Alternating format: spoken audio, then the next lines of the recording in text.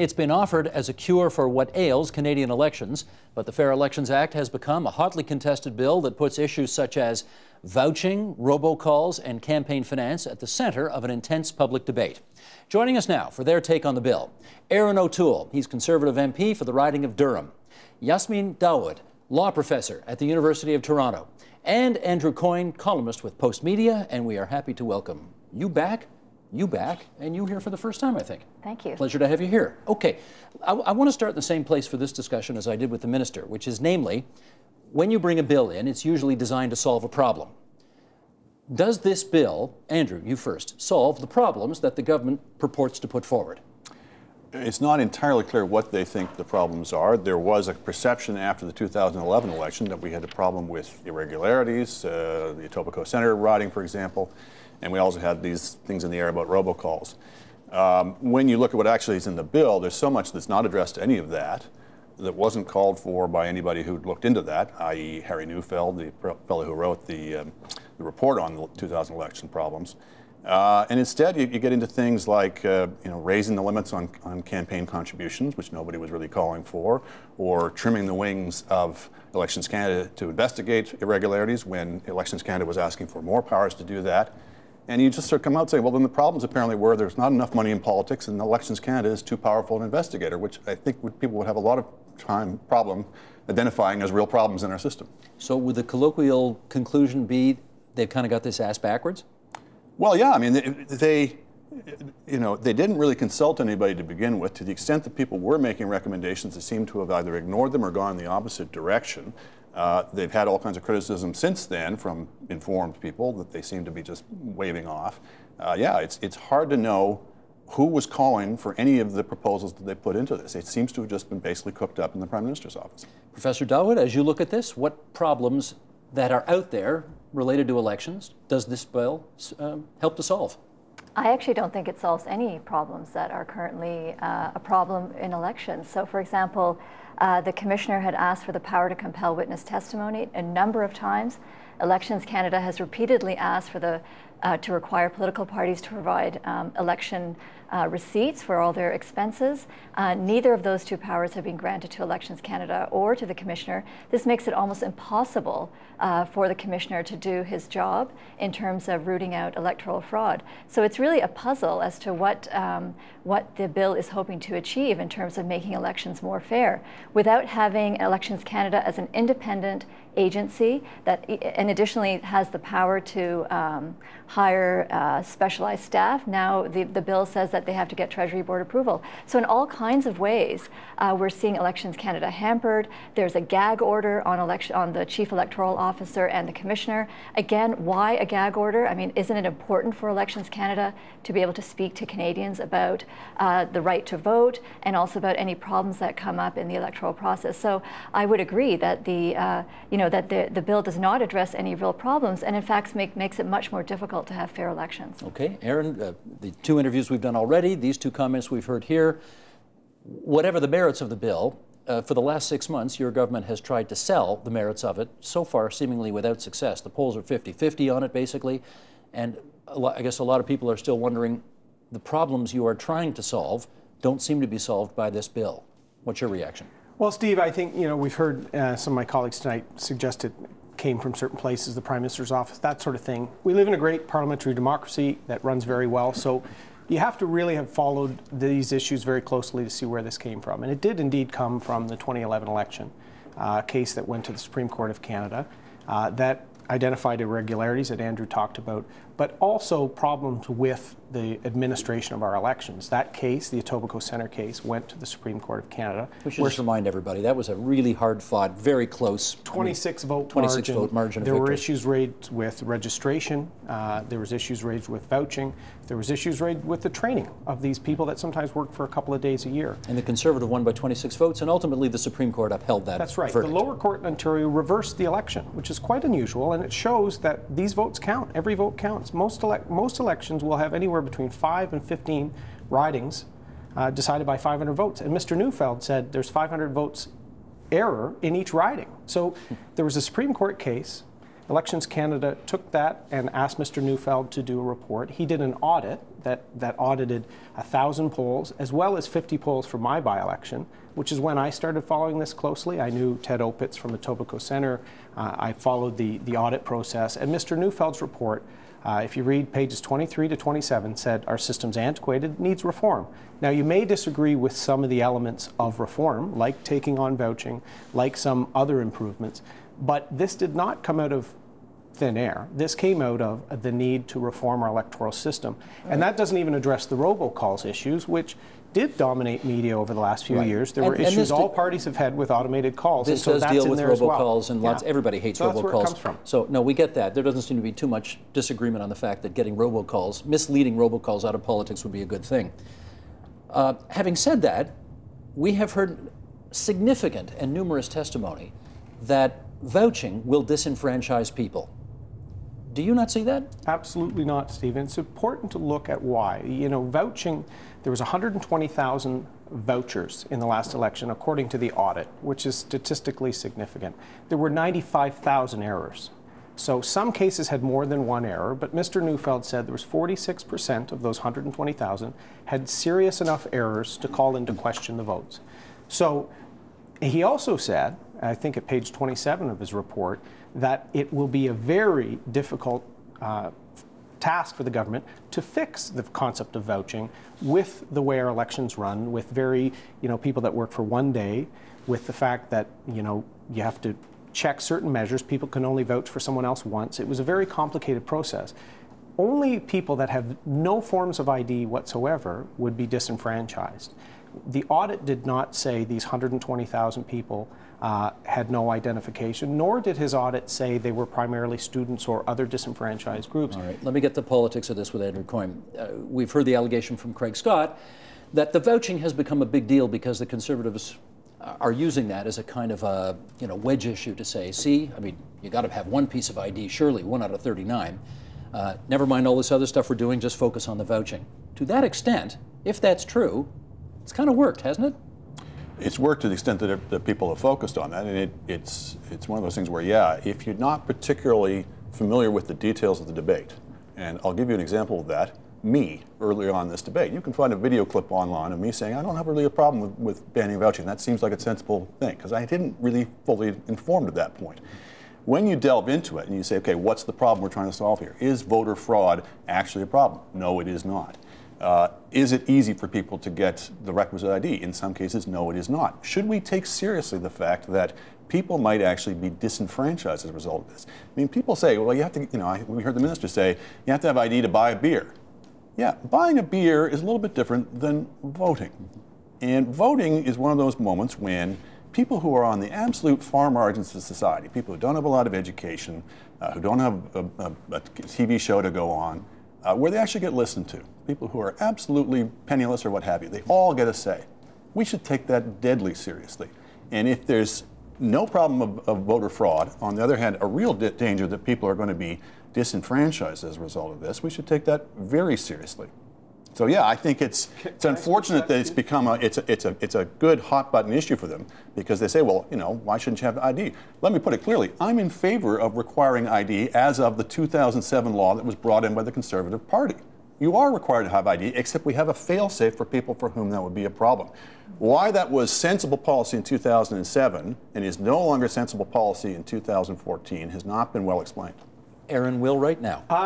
I wanted to jump in there because Andrew is addressing two different issues, and in this debate there's been talk of two different issues that are both important. There's vulnerable populations that have very low voter participation, and then there's this ID requirement, and the elimination of vouching at registration.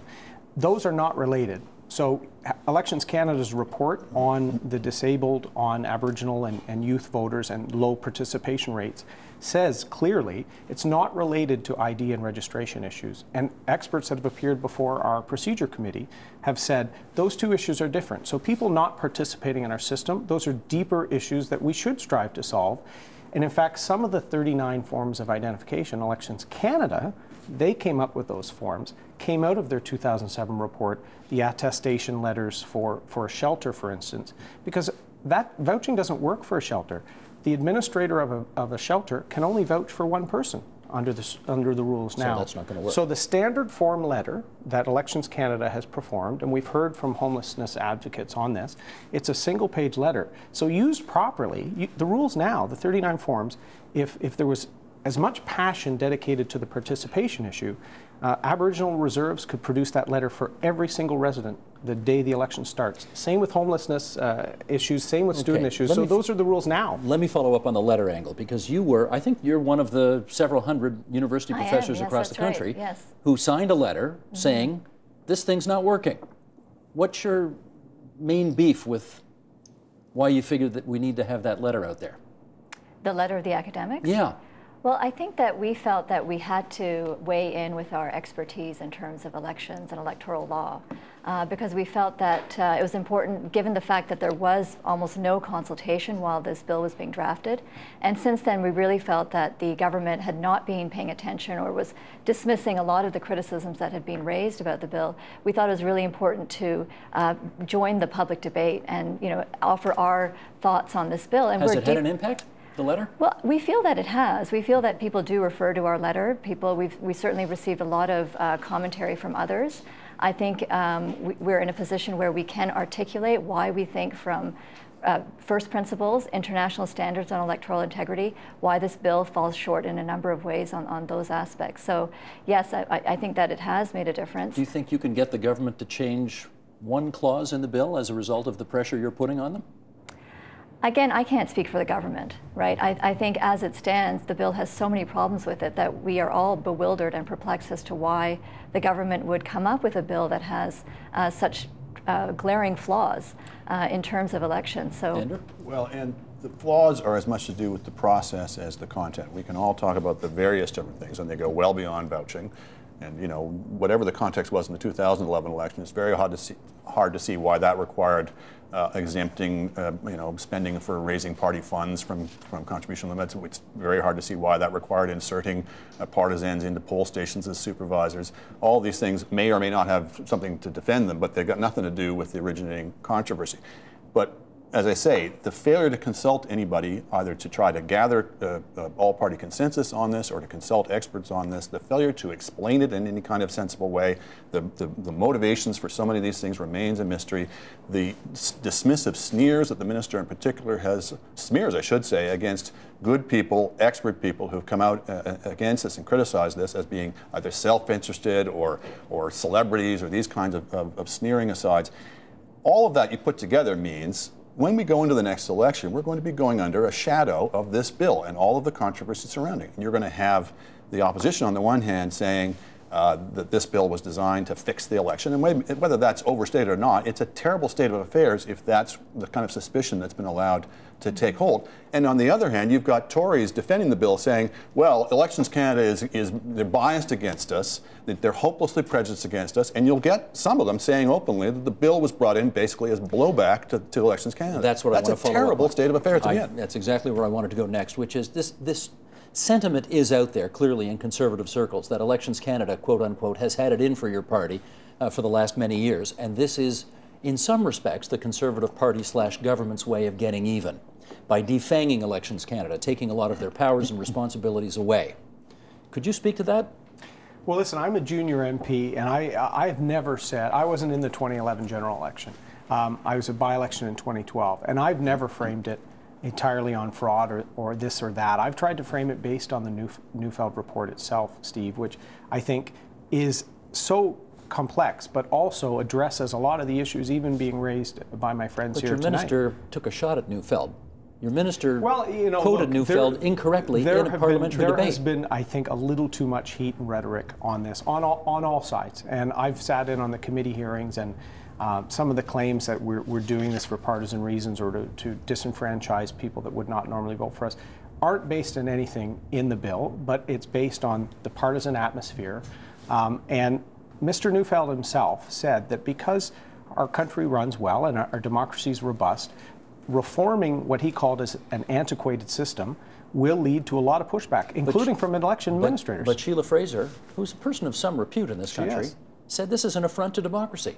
Don't you have to listen when she says something like, when it's somebody like her who says that? I think we've heard from a lot of voices at the committee, including hers, Steve, but I do find it interesting, and I'll have to say this, that Elections Canada just last year appointed a panel of eminent people to consult with regularly, and Mr. Manning was one, and Ms. Fraser, eminent, respected people, and they didn't need that advisory committee years ago, but they knew there was going to be substantial reform coming, and I think it shows a sort of reluctance to update our approach to administering elections.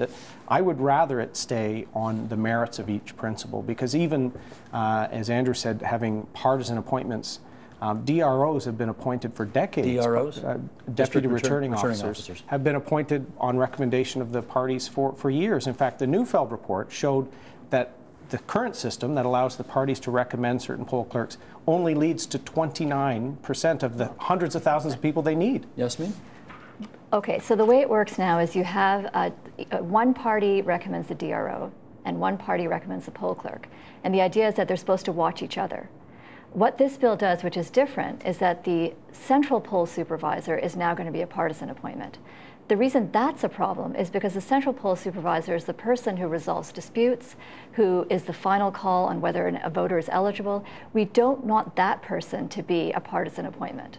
So even though it makes sense on some theories to have these two partisan appointments watch each other and make sure that there's no breaking of the rules, you can't have the person who's in charge of the entire polling stations or several polling stations to be a partisan appointment. The tiebreaker's got to be neutral.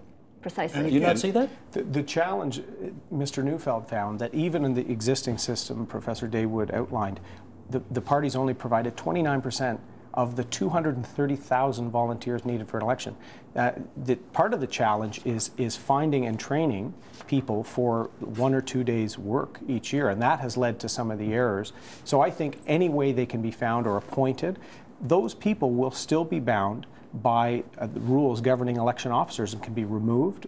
They're not partisan appointments, so they'd be similar in some ways to any agency, board, or commission that if you're in that role, you cannot be partisan. But again, nobody recommended this. Nobody said the problem with our system is we don't have enough partisans at the polling station.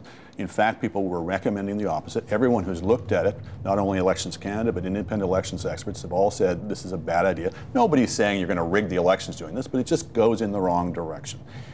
Wouldn't it have been better? You talk about the heat and light, Aaron, but wouldn't it have been better if you'd reached out to the opposition parties and tried to gather some consensus? I'm not saying that's always been done in the past. There's been examples to the contrary, but wouldn't it have been better if you'd gone that way so that you wouldn't have what you're talking about, the heat and more heat than light, the partisan atmosphere? This, of all bills, you would think people would be trying to say, let's make sure that we're all agreed on the rules of the game so that nobody's going to be crying foul and claiming that the system's stacked against them. Just before he answers that, they've got a majority government. They don't really have to do that. They've got the votes. Absolutely. But it's first of all, on any bill, it used to be the case you put out white papers, you sought some kind of input, you tried to gather as large a consensus as you will. Just because you have a majority doesn't mean you always just ram everything down people's throats. But absolutely, if you have a majority and there's important things you have to get done, you have the right to do it. This is a particular different type of bill. This isn't about a piece of policy on which people can differ. This is about the rules of the game on which we hope everyone's going to be agreed. Yasmin? It's also the case that in Canada, historically, we've always had a multi-partisan process. Right, so every time electoral reform has been done, Elections Canada has been involved in the drafting. Opposition parties have been involved in recommending and agreeing to or disagreeing with various provisions. We have judges oversee the changing of riding boundaries. The ridings, and so on. We've got independent boundary commissions, which hold open hearings where the public can come and give their feedback. So our tradition in Canada has always involved widespread consultation, and for good reason. Has your government missed the boat on this? It sounds like there is some legitimate criticism here about a failure to consult, a failure to reach out. Why didn't they? Well, the proposals in the Fair Elections Act come, as I said, from a variety of areas where problems were identified. The Supreme Court decision, the Neufeld report, other reports on from Elections Canada. So those have gone in to the bill. Where are we now? We're at the committee stage where we're actually sitting almost around the clock, because I was sitting on it and Professor Daywood came at night, and we're hearing a lot of voices, and there's some criticisms, there's some similar criticisms on certain points, and we're now at the stage where the Senate, the pre-study has made some recommendations. I know MPs within caucus are talking about, there's certain areas where we might be able to look at some of the discussion on this. So you're open to changes? The minister's always said that. I know he said it, but will he do it? So keeping with the fairness and the principles we want to establish, if there's better ways we can do it. Mr. Neufeld talked about a few ways with respect to vouching that weren't really covered in his report at committee. So committees often get forgotten as not being as effective as they could be, but we've heard from some really good witnesses, and I think there might be an opportunity to make improvements that will strengthen the bill. Let me for devil's advocate's sake, make his argument a little bit. Parliament is toxic. The relationship among the parties is awful. Even if they'd been incredibly magnanimous and reached out to the opposition parties, who's to say they wouldn't have taken advantage of the opportunity to still bang them like a drum on this thing? Is that possible? I guess it's always possible, but the question is, what is the best way to start? Right? So what is the best way to go about this process? And Canada is renowned around the world for our electoral process and the way Elections Canada works. So why not go with what has always worked historically, right? Which is to invite during the drafting, I'm not talking about now, where you've already got a bill, but in terms of the actual drafting of the provisions, to have widespread consultation. There's no harm in doing it that way. It's true that the drafting process might end up having conflict over certain provisions, but there's no reason to actually not go that route just because you might run into disagreement along the way. Let me put one more thing on the table here in our remaining time, and that is turnout at elections is awful. It's nowhere near what we wish, what everybody in the country wishes it were. Well, I guess I shouldn't say everybody, because lots of people don't seem to mind that they're not showing up to vote. I don't know who we're going to blame for that, but anyway. The one organization in the country which seemed to have the responsibility to get people to vote has had that power taken away from it, Elections Canada. Does that make sense to you? It doesn't make sense. Now, I don't want to overload that. There's a lot of different reasons why turnout is down, and a lot of blame to be cast around. And I also agree it's partly the responsibility of the parties to try and encourage people to vote. But if it's only left to the parties, then you're only going to get the people that the parties think to go after. You're going to get a selection of the electorate. And it is, in my opinion, the universe of voters that should be deciding election is everybody, as many as we can possibly get out to the polls, not just whoever the parties decide to select themselves to bring out to the polls. Would you agree that it sort of lends credence to the narrative that you guys have had it in for Elections Canada by taking away this responsibility that they have always had? Well, two things, Steve. I think it's clear in the bill we also want Elections Canada to get back to first principles. So it's clear part of the reason people aren't showing up is they don't understand the flexibility that there is. And in fact, the Fair Elections Act provides a full extra day of advance poll voting. So there's actually more opportunity to vote. So we want to get back to that basics so that people know when they can vote early, mail in, all the sort of special ways for people to vote, particularly because we're going to be strengthening the ID requirements. I think there's also been a bit of an overreading of some of the public education aspects of the bill, and we may need to clarify that, because I don't think anybody wants to see student vote and some of these good programs that get young people engaged not taking place. I got 20 seconds left here. Do you think there's any chance the opposition are going to be able to find 12 votes on your backbenches to vote against this thing? Well, they're already moving to that, and the amendments haven't even come to committee. In fact, committee's not even finished meeting yet. I think we're going to possibly see some amendments to the bill that will be within the spirit of what it's trying to accomplish. Mr. Neufeld himself did say that the government should move quickly in time for the next election. That's our intention. And then they'll have to decide. I think. Have you got the votes? We've got the votes, Steve. And even Mr. Rajat, who brought a letter from his constituents, because we're all very passionate constituent politicians, he said he agrees with the spirit of the bill, but some of his people have these concerns. Okay. That's part of the committee process. We're hearing these voices. That's Conservative MP Aaron O'Toole. We thank you for coming in tonight, as do we thank Yasmin Dawood, the Associate Professor, Faculty of Law for the U of T, and our good pal Andrew Coyne from the National Post and Post Media. Lovely to see you all in here tonight. Support Ontario's public television. Donate at tvo.org.